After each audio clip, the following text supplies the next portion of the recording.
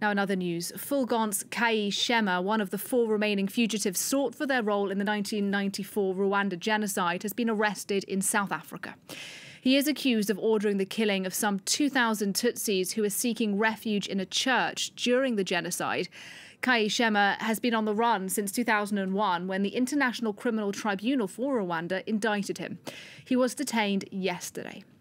Well, covering this story for us is France 24's Clément Di Roma. Today, he's in the Rwandan region of Rusizi. Thanks very much for speaking to us, Clément. Just tell us, first of all, what we know about this individual who has been detained today. Well, Kayishema is presented by the Rwandan authorities as one of the last fugitives suspected of having planned major massacres during the genocide in 1994. He was officially on the run since 2001 and nicknamed by part of the press here in Rwanda the Butcher of Nyanje, since he is accused of having killed at least 2,000 Tutsi refugees, men, women and children who had taken refuge in a church, a Catholic church from the village of Nyanje during a massacre in the northwest of the country. According to the court, he would have set fire to the church with some refugees still inside of it, but also used a bulldozer to destroy the building. In Rwanda, the authorities and associations of survivors have welcomed this arrest, but also point out that there are still several fugitives that are still at large right now. And Clément, what do we know about the circumstances of his arrest in South Africa, and indeed what happens next?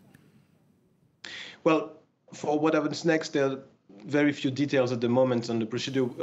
We just know that Kayishema should appear before a South African court tomorrow on the 26th, and then on paper be tried in Rwanda. But the trial could be redirected to a court in The Hague, depending on the circumstances.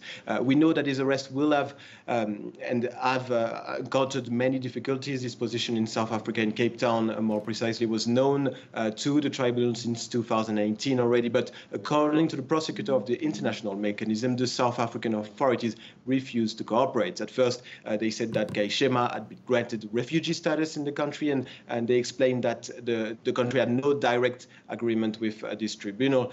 So 5 years after his detection, and despite the use of numerous false identities, an agreement seems to have been reached for his capture in South Africa.